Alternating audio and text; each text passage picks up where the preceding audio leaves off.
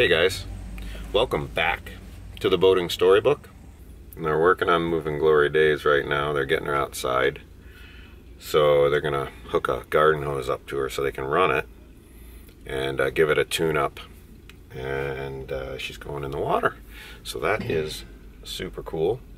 And while we're waiting, I'm going to show you something that I found. It's kind of, I don't know how to feel about it. I don't think it's a good thing, but I was wandering through the parking lot the other day and I found a stone that looked kind of interesting. In fact, it looked like metal, and didn't know what it was at all.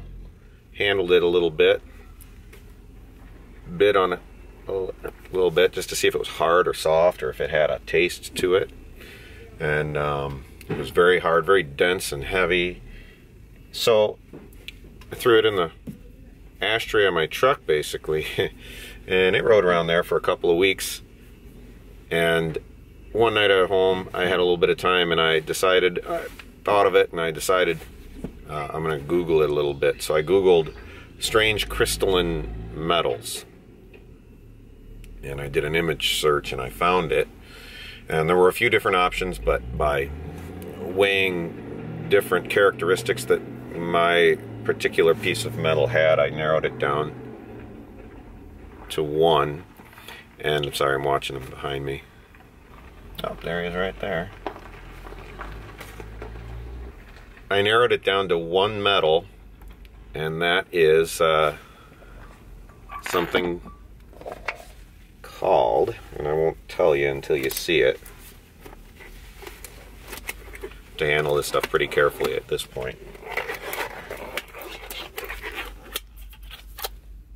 Keep it in this little jar. It's called Arsenopyrite.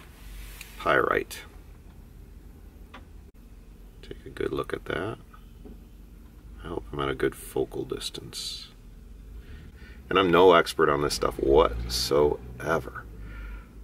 Just showing you guys, maybe somebody will comment and tell me more about it. I don't know anything except for what I found on Google last night, so I'm probably pronouncing some of these words, terms wrong. But the way I decided it was arsenopyrite was, let's see how close we can get. It's very dense. It looks just like it.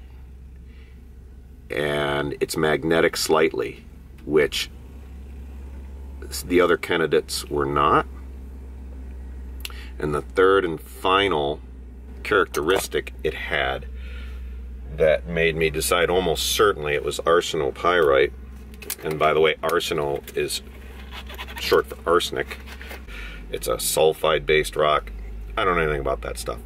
But it was used primarily in the paper industry.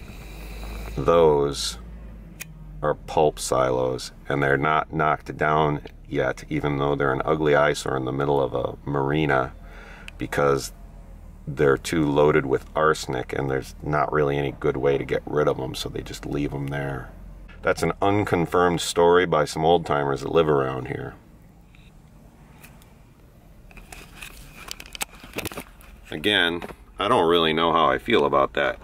This is an area that's been plagued with industry and pollution, and so when you find something like this, it doesn't really make you very happy.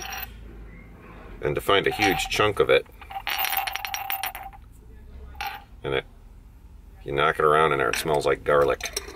That's another characteristic of arsenic. So yeah, I don't even know what I'm going to do with it. I don't want to just throw it in the garbage. Comment, let me know. Pretty crazy, huh? Well, other than that, we got a long way to go with Glory Days. She just got pulled out of storage. She's going to get a tune-up, and hopefully by next week she'll be in the water if nothing is wrong. And looking forward to it. You know, one other thing is just didn't make too many wintertime movies, and I apologize for that.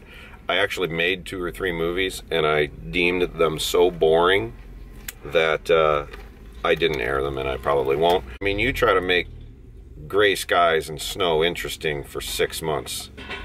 I don't know. Well, thank goodness that's over. We'll see you next time.